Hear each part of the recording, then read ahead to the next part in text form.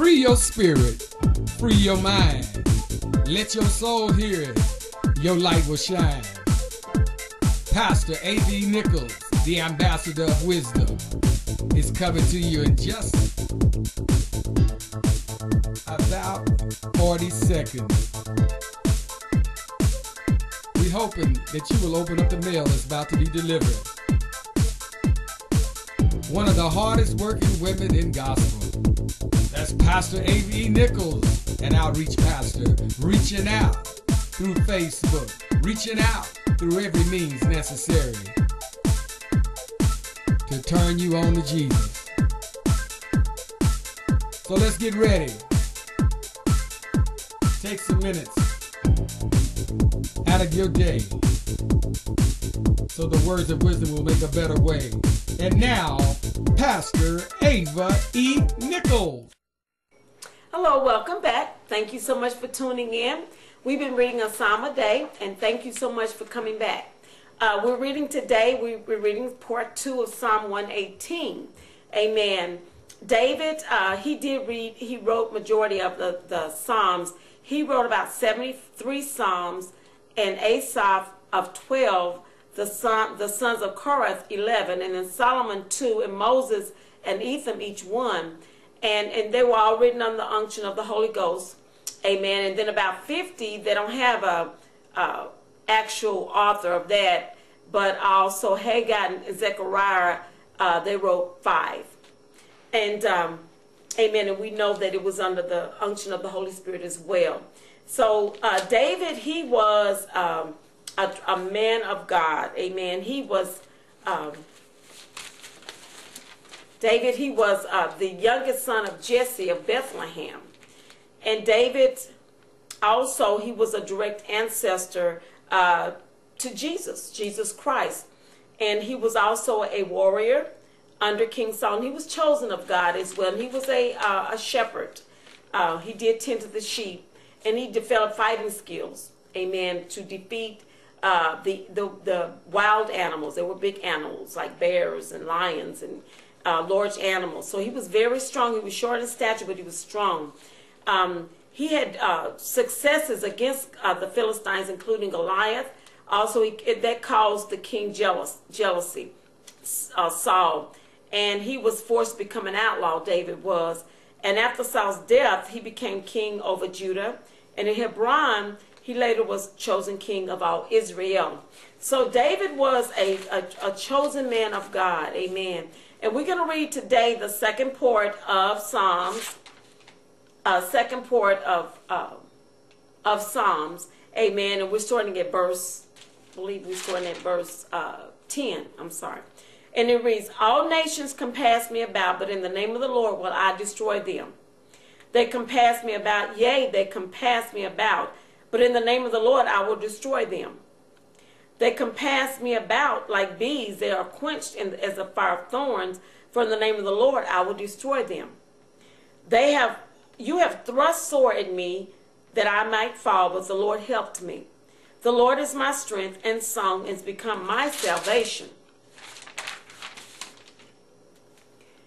The voice of rejoicing and salvation is in the tabernacles of the righteous. The right hand of the Lord does valiantly. The right hand of the Lord is exalted, and the right hand of the Lord does valiantly. I shall not die, but live and declare the works of the Lord. The Lord has chastened me sore, but he has not given me over to death. Open to me the gates of righteousness. I will go into them, and I will praise the Lord. Amen. Thank God for the blessed reading of the Word of God. Amen. We're going to start with verse 10 and elaborate. And it reads, all nations compass me about, but in the name of the Lord will I destroy them. And this is, we're talking about, this is going through like verse 10 through 13. And I'm going to go ahead and read verse 12, 11, and 12, 13. They compass me about, yea, they compass me about, but in the name of the Lord I will destroy them. They compass me about like bees, they are quenched as the fire of thorns, for in the name of the Lord I will destroy them. You have thrust sore at me that I might fall, but the Lord helped me. And And this was, it was so many of them, so many enemies, but God destroyed them all. They were like, it was so many of them, they were like a swarm of bees. It was so many. And he did it in the name of the Lord. And these are special words. And they mean, if you notice, it's always saying he's doing it in the name of the Lord. They mean that with everything that the name of the Lord means, it means that he is great and powerful. And it means that he loves his people, and he gives them, and he helps them.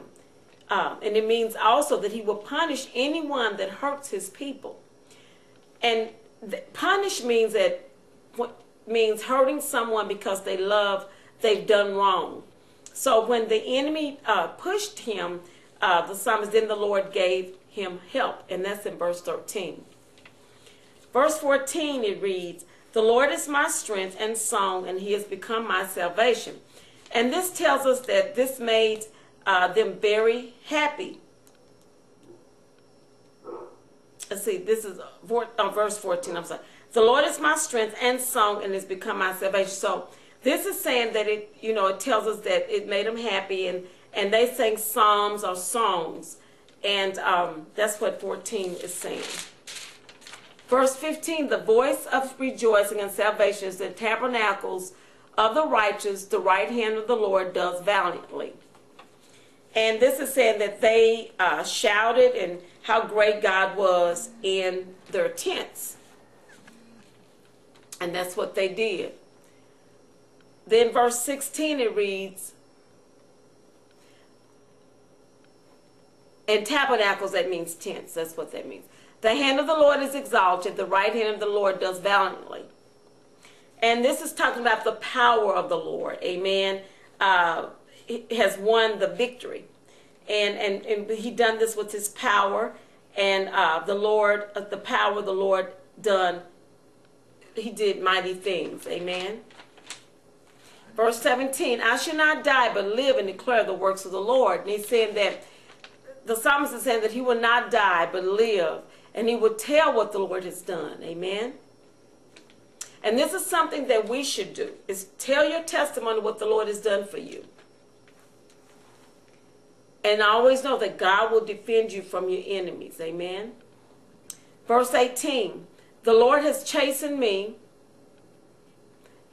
sore, but he has not given me over to death." And so this is talking about that God, he did, they were punished because of their disobedience when they were with, they left them with the Egyptians, become their masters. But God still, he said, they were still alive. Amen.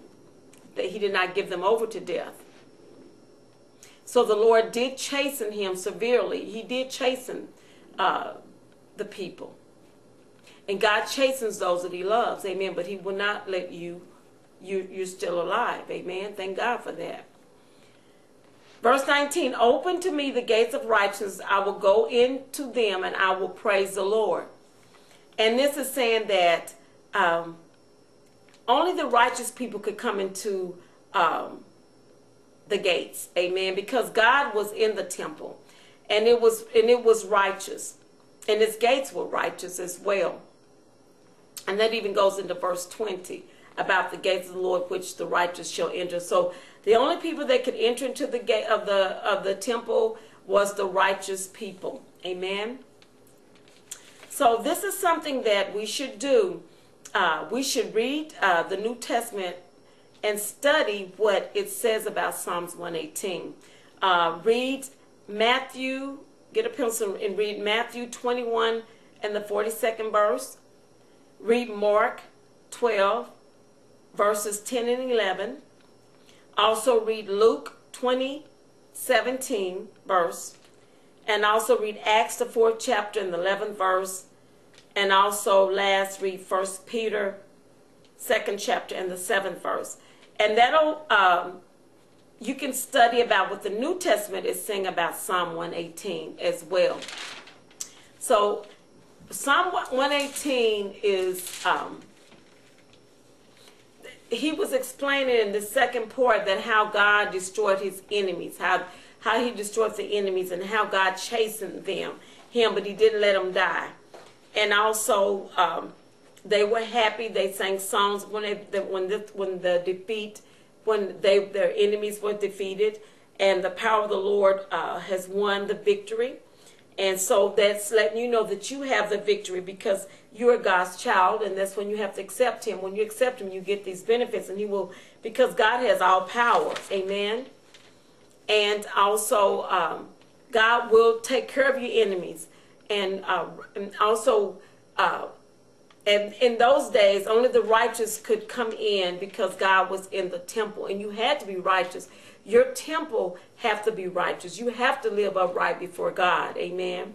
And then also you need to read about some scriptures I've given you in Matthew 21:42, and Mark and Luke and Acts and 1 Peter.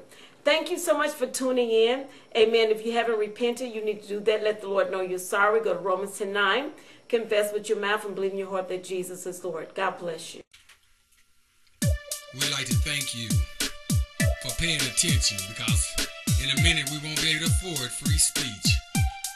Ambassador Ava E. Nichols, Pastor Ava E. Nichols of Body of Christ Outreach Ministry. We'd like to thank you for sharing this time with us. If you got any questions or if you need prayer, 702-505-9697 or email avanichols1@yahoo.com. You can find us on YouTube, Unknown Soldier 8, that's UNKNOWNSOULDIER